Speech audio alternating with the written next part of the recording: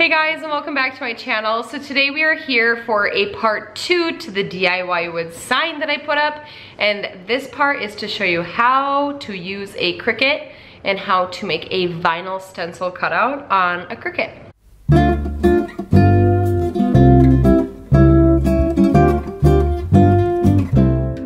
I have the Cricut Explorer Air in like the white and the gold edition, and I use the Cricut design space online to design all of my signs, and a lot of the fonts I download myself, or I find myself, or I create the font myself.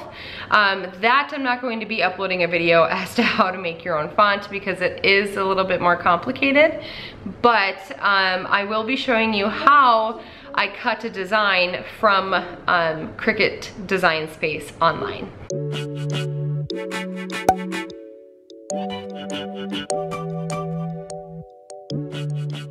Alright, first step is to start a new design, which is up in the upper left hand corner. And then you're going to want to hit text and add your text. This one is a very straightforward design. It just says Lake House. And I'm using one of my favorite fonts here, the Baskerville Old Face or regular Baskerville. You'll see that I switched back to the regular Baskerville. It's a little bit less of a bold. Now I am zooming out so that I can see more of the sign. This was a 5 or 6 foot sign, so I am starting out with the final dimensions of what I want the sign to be. So you can see that I am stretching it out to be as close to 5 or 6 feet as possible here. If you look at the inches on the bottom and the side.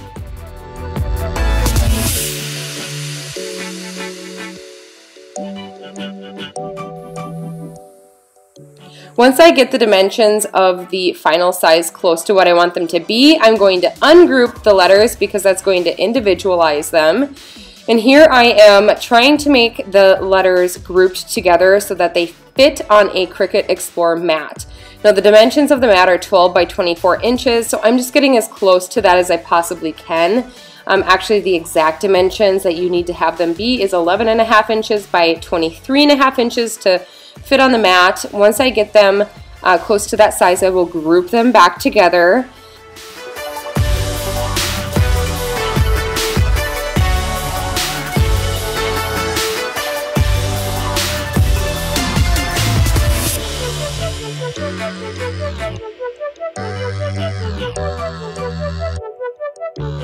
Now this last E on the end, I am going to show you how I match that up with the other E. Honestly, I just overlay it. I kind of wing this part, but I just overlay it onto the other E to make sure that they are exactly the same size, and then I will separate them out again. And once I'm done making sure all of my letters are grouped and attached, which is what I was showing you in that last clip, is that you need to attach them. Then you can go ahead and you can cut your design. Right here I'm just taking a peek at the mat to make sure that everything is going to cut okay and nothing is going to run into each other. And then you're going to want to connect your Cricut, make sure that the material is set to vinyl, and on your Cricut machine it should be flashing at the arrow sign to load your Cricut mat. Now I don't show here, but you're going to want to cut your vinyl, which I use the Oracle. I'll leave it down below, Oracle vinyl, and then I just cut it to the length of the mat.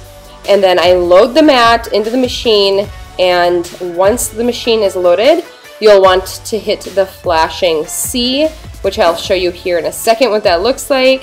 There's the flashing arrow. Click that to set it to load. Once it's loaded, the C is going to start to flash, and you're going to click on that, and then your machine is going to go, go, go. It's going to take a few minutes to cut the entire thing. You'll be able to see the progress on your screen, on your computer screen itself. But yeah, usually I just kind of let it do its thing and walk away and do my own thing.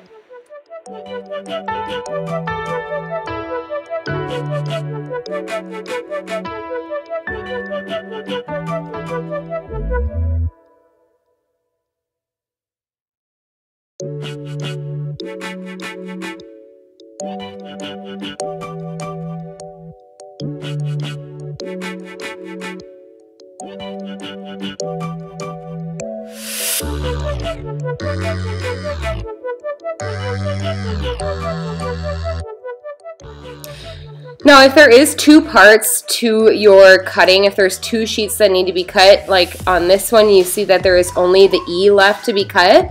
I'll just go back in, make sure that the E is ready to go, and then I will start cutting that on another mat.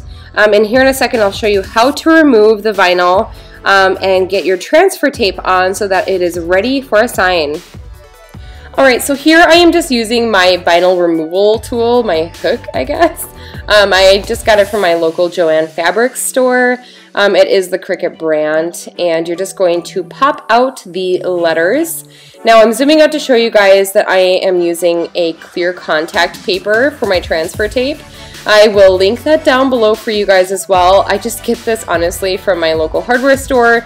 You can get it at Home Depot and Lowe's as well, or if you're from my area, Menards, which I believe is just like a Midwest thing. But anyways, that's where I get my vinyl, but I've also seen it at Walmart in 12-inch wide rolls. But I'm just laying that transfer tape out and sealing it onto the letters itself, popping off the vinyl, and that's it. That's it, you guys. Alright, you guys, well, that is going to wrap it up for today's video. Super short and sweet and simple. I hope my tips and tricks helped you out today. If you have any questions, please leave them down below. I think I will be uploading a video just for tips and tricks on Cricut Design Space. This was just to show you how to, in general, make a stencil on Cricut Design Space, how to cut it, how to set it up, what kind of vinyl I use, and what kind of transfer tape I use. If you like this kind of video on my channel, please be sure to give it a big thumbs up so that I know you like it. Please consider subscribing to my channel before you leave. Click on that bell notification button so that you don't miss out on any other future videos that I've got planned for you guys. There's lots of DIYs coming your way this next couple weeks in the rest of Vlogmas. I have a DIY palette wall coming up, and I also have some DIY shelves, floating pipe shelves, and a pipe bookcase shelf. So stay tuned for that. Alright, you guys, thanks so much for tuning into today's video, and I will see you guys tomorrow for Vlogmas. Okay, bye guys.